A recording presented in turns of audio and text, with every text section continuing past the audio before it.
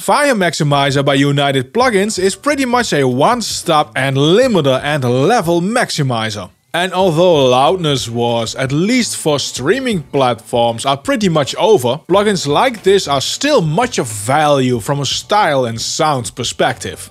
FireMaximizer offers a few tools for that. And those are a clipper, a limiter, saturation, and multiband processing, and these are controlled with something which has been a trend for a while now with plugins. That is to use an XY pad to blend between settings. I recall the Dear Reality Exoverb and Newfangled Audio Invigorate having this off the most recent reviews I did. We'll get more into each of these loudness maximizer tools in a sec. Before doing anything with maximizing, use Drive to bring up the initial gain. If you bring it up too much, you'll get distortion.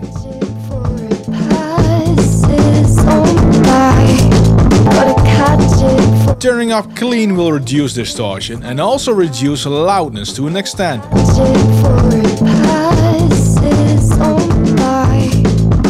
And the look ahead function is nice to have. It can look up to 10 milliseconds, which lets the plugin perform its limiting better. You can see this also adds up to the latency of the plugin logically.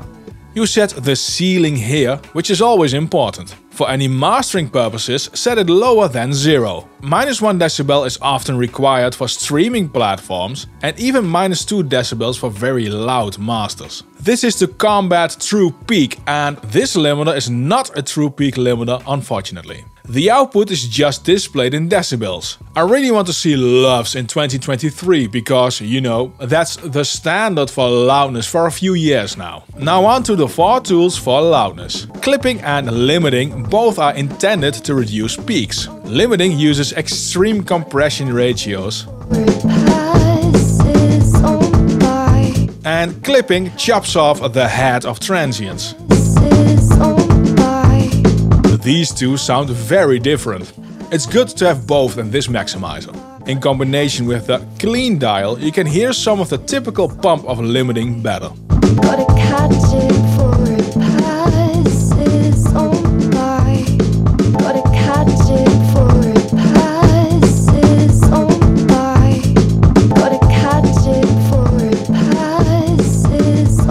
Multiband uses an unspecified number of bands and can actually squeeze more life out of your mix than the limiter with less distortion.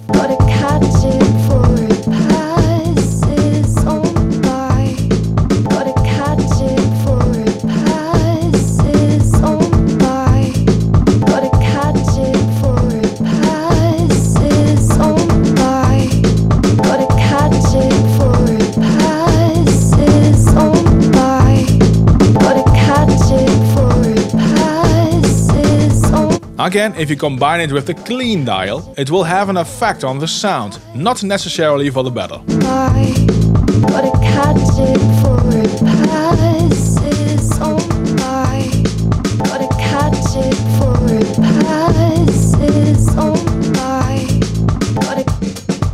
Multiband on its most extreme setting will affect the high end of your audio with what looks like a 12 decibel shelf centered at 12 kHz. Which looks dramatic in Plugin Doctor, but is really more of a gradual taming of high frequencies and will add some smoothness. Now, saturation obviously introduces distortion if pushed.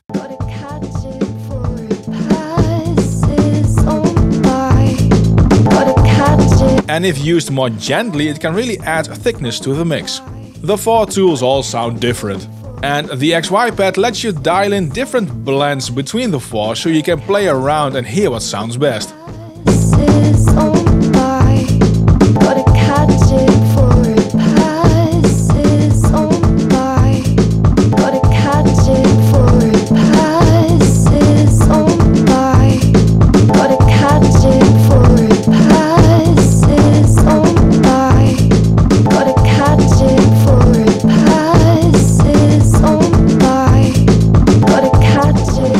Look ahead will affect on how loud you can get.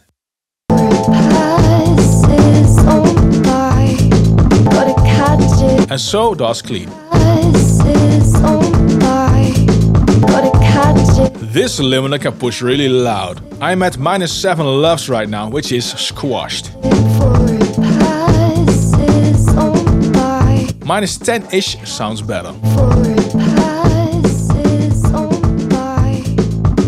There's a difference in the high frequencies with oversampling.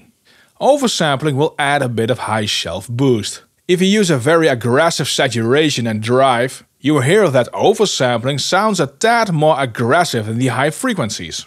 You hear it on hi-hats here in this noisy Skrillex knockoff track.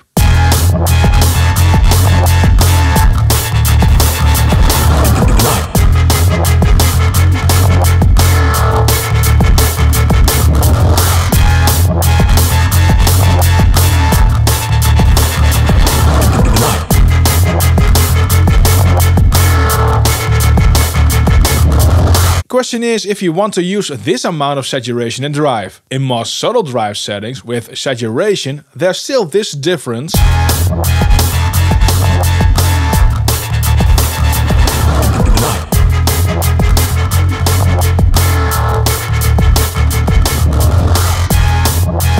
Only less. I encountered a bug in the plugin, which is that the hitbox for the oversampling buttons are off. Where these button switch don't line up with the graphics of these buttons.